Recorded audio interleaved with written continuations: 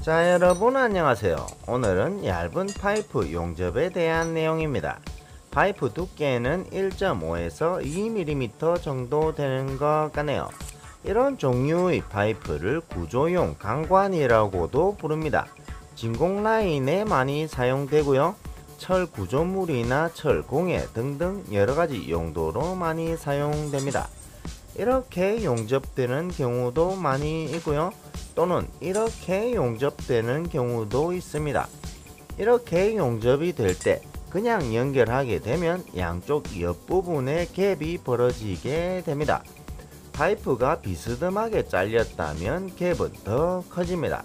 그러면 용접은 더 어려워질 겁니다. 이런 갭을 작게 만드는 방법은 여러 가지가 있습니다.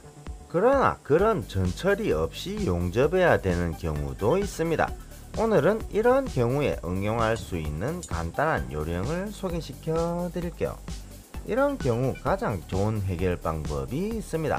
제관사에 엉덩이를 한 대 걷어 차세요. 그러면 속이 후련해지실 겁니다. 농담이고요. 그렇게 하시면 안 되겠죠. 자, 쓸데없는 소리는 그만하고요.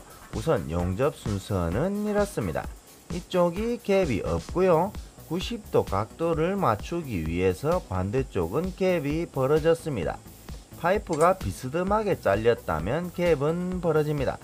아무래도 갭이 벌어진 쪽이 용접량도 많을 거고요.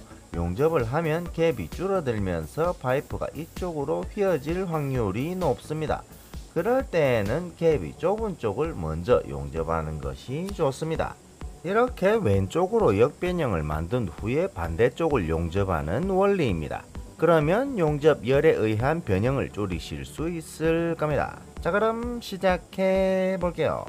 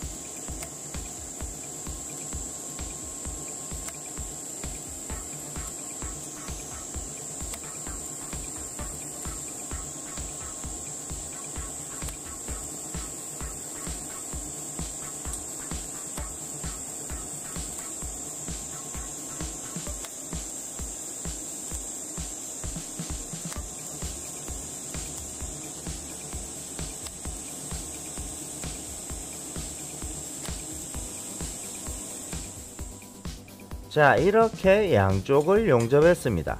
이 부분까지는 갭이 크지 않기 때문에 용접이 어렵지는 않으실 겁니다. 그러나 갭이 큰 부분에서는 약간의 문제가 있을 수도 있습니다. 아마도 파이프가 얇기 때문에 얇은 용접봉을 선택하시는 분들도 계실 거라고 생각합니다. 그러나 갭이 벌어져 있을 때에는 오히려 두꺼운 용접봉이 더 좋습니다. 용접봉을 먼저 녹여서 파이프에 붙이는 방법입니다. 이때 용접봉을 빨리 녹이기 위해서는 비교적 높은 전류가 더 유리합니다. 용접기 세팅은 이렇게 했습니다.